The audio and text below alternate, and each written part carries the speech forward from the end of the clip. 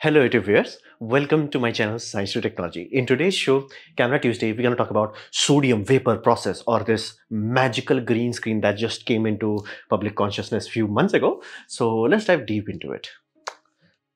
So this is apparently a mystery. I have no idea why Court Rings keeps talking like that. It's a mystical thing. It was used in Mary Poppins 1964, which is the most popular representation of this technology. It has been used before that, after that, but that is the most popular. So if you ask people, like give an example where we had analog green screen that was like awesome, this is what they're gonna talk about, because you can see it has all the colors of the rainbow. It has smoke, dust, stuff, and all of this before computers were even invented, and it just works. It looks so good. The masking, now you may think they actually went down and painted it, which we call a rotoscoping, like manually doing that. No, it was done in camera. So it was on a whole another level. Now people have been trying to do that with blue screen, green screen, all that jazz. It did not work out. This is on a whole another level. So fundamentally speaking, doing translucent stuff, doing dust, smokes and all that, that is like mind-boggling. So they did this in 1964, and be mindful, this is so hard to do that even in modern green screening, it's difficult to do. Like people have to spend time post-processing and then doing manual post-processing, then doing some extra processing. Boatload of effort has to go into for this to make good. And this was like, I got this. How? Like, how is that possible? Now, let this be very clear. The technology was never lost. It was just too cumbersome. That's why people were not using it. And be mindful, there was another picture also, the bird. I have no idea why this is named that, but the bird, you can see when they have a bird scenes, other bird scenes, bird is coming so close and none of the feathers are blown out, which will always happen with blue screen or green screen. It will never look good, right? Here, it's like perfect. And again, released in 1963. I have no idea. Like, it took me 5 minutes to find out, and there are a lot of movies that use this.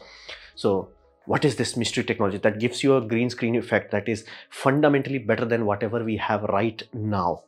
Like, fundamentally, let that be very clear. In terms of technological prowess, this is factually better. Like, flat out, you can have all the green screen, or you just do sodium vapor process, and sodium vapor is like which place? Like, it's on a whole different level. That's factually true. So what's the science behind it? Well, science is very simple. What you want something that is easy to isolate. Let that be very clear. All you want is this to be popped out and you have a mask of the background. That's all you want. That's the only requirement you have. I want this scene and this to be easily selectable, like magic marker tool kind of selectable. So how do you do that? Well, first you need a light source that is monochromatic. Let that be very clear. If you take an incandescent light bulb, it is a very awesome light source because it's a emission through thermal emission. Basically, it glows. Benefit is, you look into a spectrum graph, it's very smooth line. It has everything. Compare that to LED. LED is rough because it's actually a blue LED that is going boatload of energy. Then phosphor layer is converting whatever else is remaining into other light. So it's a very spiky. CFL was worst. Now compare that to sodium. Sodium is like, it's even worse. It's literally a laser light. It's only monochromatic to 590 nanometers. That's it. It does not have anything other than that. And if you're like, wait, that sounds like a laser, it is. Like, practically speaking, its emission is that clean. It's almost laser-like, pure. It has nothing, no green, no blue, no red, just this exact wavelength. And in terms of sharpness, it's dead laser-like. It's like, damn, it's sharp. So you have something that gives you laser-like quality, and it's not very expensive because it was used for street emulation. You can still buy it right now, brand new. So it was a very common technology back then. So you have a light source that is exactly close to 590 nanometer, very precise, very absolute. Then we introduced this technology known as diachromatic beam splitter. Now this technology has the mixture of two technology. First is, you have a rejector. Basically what you want is rejection of the background. The background shall not pass, or the light from the background shall not pass, and another place where only the background should go. So basically you are filtering it. So imagine the red one to be the sodium system and blue one to be the full color system. Now be mindful, it's a notch. It's not a gate system where it's like, okay, anything below this wavelength, let's say 590 wavelength goes here. No. That's why we needed something laser-like. It only reflects just, let's say, plus minus a few percent. So it would be, let's say, from 550 nanometers to 6 10 nanometer. Only that band is refracted. That's why it takes out such a small slice of color, you will not notice it. And human eye is very sloppy because it has 3 sensors. We do not have five sensors or 10 sensors or one very sensitive sensor. So we have red, blue, green. So you can mix few colors and your brain will fill in the blanks with other colors. So that's why we, from our point of view, our brain is trying to, oh, I think there is some red here. No, there is nothing there. Our brain is trying to fill in the blanks. So you have a filter. So you have a background, you glow the background using these puppies. You have a diacritic filter which allows you to split a data path. One is a data path that is full color data with rejected data point. That rejected goes into another system. Now you need 2 recording medium. Let that be very clear. It cannot be done on one camera. It cannot be done on one film strip. It requires 2 independent units, and most of them would be synced. So like how back in the old days when they did not develop a color film, so they came up with the simple idea of what if we had 3 black and white film, red, blue, green. It's something like this. So you have 2 film. One film is black and white pure color film, and another is black and white monochromatic one. That monochromatic receives the mask data. So generally the easiest way of doing this properly was you have background, and then you have your subject, and you light the subject with normal light, incandescent light, and then the background with sodium light, and then you have a diacritic system. You have 2 film synced. It must be synced, otherwise it will not work. That's the science behind it. So how does the mechanism of this works? Now here's the deal. Film camera, we did use it. What about digital system? Now if you're old enough, you know digital cameras were not very good at the early stages. And because of the megapixel being so low, the bare filters in video especially was not working out. So people invented other technology known as multi-sensor array, like 3CCD. 3 CMOS. You can still buy this right now, and they are the only way we can do 8K broadcast right now. So you have red sensor, blue sensor, green sensor. You do not have one black and white sensor and a color filter on top of it, which you are deburring to get the color out. You have 3 true color channels. It's really good, scientifically awesome, and we used to have this. It was very common. Nowadays, still do that. But here's the deal. This is a patent from 2006, basically 200600338284A1. This is a 4-channel camera setup where you have a beam splitter topology. So you have red, you have blue, and you have green. And in the same beam splitter, before all these color beam splitter starts, you have another beam splitter that is for sodium channel. So basically this camera, again, this is the patent. I have told you the patent number. You can look into it. I do not know which camera actually deployed this, or it was just a patent to block another people's. But you will have one camera, one lens, and you will have 4 channels of digital data. So you will have red, blue, green, and then you're gonna have sodium alpha channel. So it's an old technology. It's like we got this. We could have done this. And how did digital quartering do it? Well, again, the best way of doing that is you take a color camera and you take a monochromatic camera. Now be mindful. Monochromatic camera does not mean you take a camera, set it to black and white. It has to be black and white. What does that mean? That simply means the sensor, no color filter on top. If you have a color filter on top, it will smudge the result. If you want like the best possible, you do not put smudge on top of it. Basically, do not remove the bragg filters. Now, can it be done? Yeah, almost all cinema camera, digital cinema camera gives you the option where you can call them up. It's like, hey, for this order, can you please make it monochromatic? They can do that. Heck, in some scenarios, it's so popular that companies make it as a standard order. Right now, in red cinema lineup, red Komodo, you can just buy monochromatic option. So if you have 2 red Komodos, one would be monochromatic, that will be the alpha channel. Another would be just your full color. So how do you buy the beam splitter? Beam splitter is a known technology. You can just buy it, but be mindful, it requires complete syncing. This is the hard part. Everything else is easy. It's just the fact that you have to sync 2 camera is very hard. Why is that? Well, the technology that allows you to sync 2 camera is called gen lock, not time code. Time code is just a metadata that is screaming. It's useless. If you really want to sync something, you need what we call gen lock. Gen lock, basically, there would be a master and there would be a student. How many student it could be? It could be 10, 500, does not matter. So master will scream, take photo now, and the moment it says now, everybody else takes photo. It does not matter what their internal oscillator says, how is their temperature and all that, nothing. It's just one thing. So it's like tuk, tuk, tuk, perfectly sync. In negative day, you already had that sprocket holes in the negative. That was the reason for that. It's perfectly syncing it. Here you have to sync it. Unfortunately, the only way you can get it is in cinema cameras, or some cheap black magics have that, and one basically low cost Panasonic box camera has gen lock. Gen lock is a very expensive tech feature. Again, it's not hard or electronically complex. Companies are like, if we give that function in lower cost camera, nobody will buy our flagship. So in this scenario, they were using Zcam, and if I'm not mistaken, Zcam does have gen lock. So you sync that, and if you do not sync it, what will happen? Well, you will start blurring. Your mask will be offset. So you don't know. And background must be illuminated by 589 nanometers. Exactly. Now, can you use a LED wall for that? No. It has to be exactly this. Our eyes, basically, again, it has only 3 sensors, and it's not like one super long range sensor. So that's why we cannot tell the difference between basically rendition of color versus true color. So, like for example, this screen, you are seeing so many colors. It's not there. There is only 3 colors there: red, blue, green. You can fake it basically. You cannot fake it for diachromatic prism. That filter requires laser-like precision. So you have to have a sodium vapor that is illuminating the background, and the better the separation you have from your background to your subject, the better this alpha layer would be.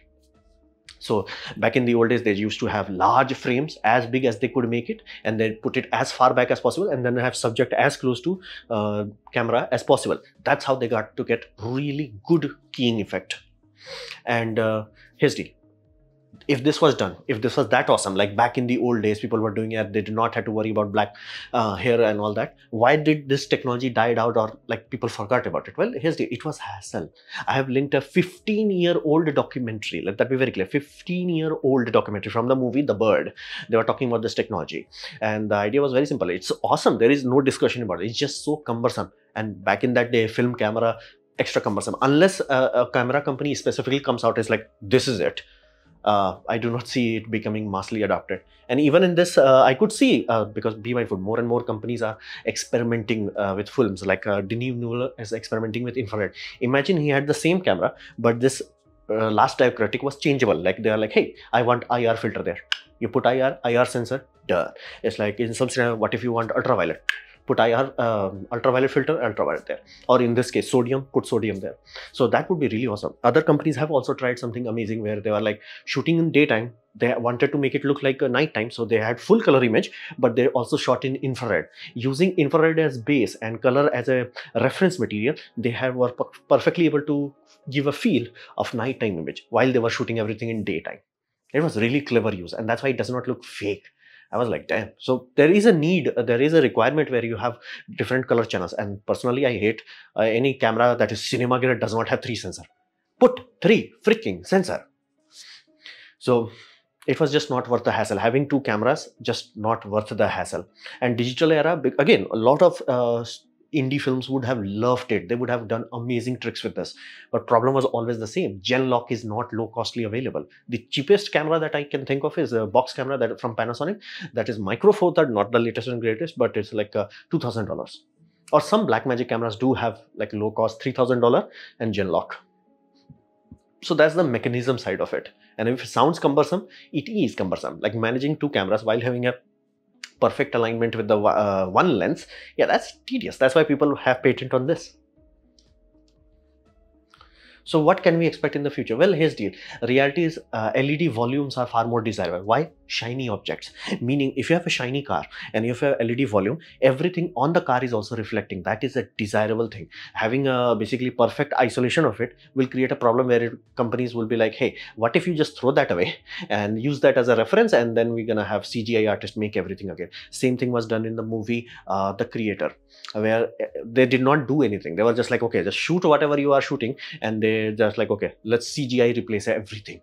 They did that. And again, it was done even in Avengers first movie. They were like Captain America, they had a plate for Captain America, it was not working. They just like, okay, delete it the whole, and they just recreated the CG element. So it's one of those things. We have reached a point where it's like, it was hassle back in the day where we did not have good solution. We have learned enough about green screen work around it that we can manage it. So it's like, and LED volumes is far more desirable. This is like from 3 and 4 years ago when Unreal Engine became really good, as in real-time photorealistic rendering was possible. So you can have a full scene rendered out and displayed while you can move camera in real time. So this was done, and people are like, yeah, this is exponentially better, because again, it gives you perfect lighting. You do not isolate everything, but like you get perfect lighting. And again, you do not need to isolate because it's a realistic diagram in the background. So LEDs are far more desirable. And weak link, why? Again, people will love this technology. People will enjoy it. It's just the problem is monochromatic camera is not very cheap or available. Camera companies do not have this option where you can just like, oh, sensor block, just eat the sensor block, put a monochromatic sensor block. Film cameras do, cheap cameras do not. And even if that issue is not that big of a deal, especially with a high megapixel camera nowadays, gel lock is. Gel lock is really, really rare for no reason other than company be like, if we give this function in low budget camera, nobody will buy our flagship cameras. So that's the whole point. So if somebody desperately needs this isolation and they desire it, they can use it. I could easily see this being used. And why didn't other people use it? They used it. That's why I'm saying I have no idea why the heck. If it took me 5 to 10 minutes to figure it out to patents and other movies and all that, why the heck they were like, oh, nobody knew how they did this. The technology was lost. It's like, dude, multiple movies. Oh, and there is another thing. In astrophotography, as in like actual astronomy observatory, you must have noticed they have giant telescopes and they have yellow lasers. Yeah, that laser is sodium laser, and it glows the sodium that is on the upper atmosphere, and that glows. Now here's the deal. You have a glowing object. You do not want glowing object reflecting back into the telescope. What do? Same diacritic filter that they are using. Exact same thing, exact wavelength, same thing. It reflects the system, protects the main sensitive sensor, and it's like, okay, and what about that laser data? That glow star is used for atmospheric correction, so it bounces the secondary mirror. Tinka-chika is like, okay, this is how the atmosphere is like, you counter shake it. So that's how you remove atmospheric simmering from the images. That's done. That's been from 90s. We have this technology. It's not lost. It's never. It's just like too cumbersome. And again, people would have loved it. This is awesome. But just like so much hassle where it's like, and again, let me be very clear that tri-sensor system, people would have been like, shut up, take money. Shut up, take money. I don't care. Shut up, take money. But it's not like that. It's like, oh, I have to have 2 cameras perfectly aligned through a tiny beam splitter. It's difficult. So if somebody desperately needs it, they will go through all the troubles that is needed, but do not keep your hopes high on this. So it's more like, maybe somebody will do that. And you cannot use LED screens. They're like, what if I have this and have that color? No, diaphoretic beam splitter will only work if the light is very precise. The spectral quality of that light had to be awesome. Unless you have LEDs that has, like, again, there are different LED matrix also. For example, Samsung in some of their AMOLED has yellow pixel. So they could design something like this where they have perfect yellow, that perfect spectrum emission that can be done. Or you have to just use true sodium vapor lamp. So this is there. Other than that, you will not see. So do not expect this future to be awesome where we like everything has perfect king. It's too much hassle. And again, if you want black fire king, that's the only way you can do that. You can have fire, you can have a bit of sodium, you can do that. And Be My Food did something similar to this for their fireworks that were happening in the GD Prime. So this was just a presentation. I really wanted to break down the science. It's not a magical system. It's not a lost technology. It's just a ludicrously cumbersome system that nobody truly developed. So that's why we do not have this awesome technology. So this was my presentation on basically sodium vapor process. Hopefully you guys have liked it, learned from it. In that case, please click the like button, share it amongst your friends. That will help me a lot. If you didn't like it, didn't enjoy it, I urge you to press dislike, press it twice to show me extra disappointment. Please leave a comment because I do try to reply to all of them. Subscribe, press the bell icon if you're free. And as always, thanks for watching.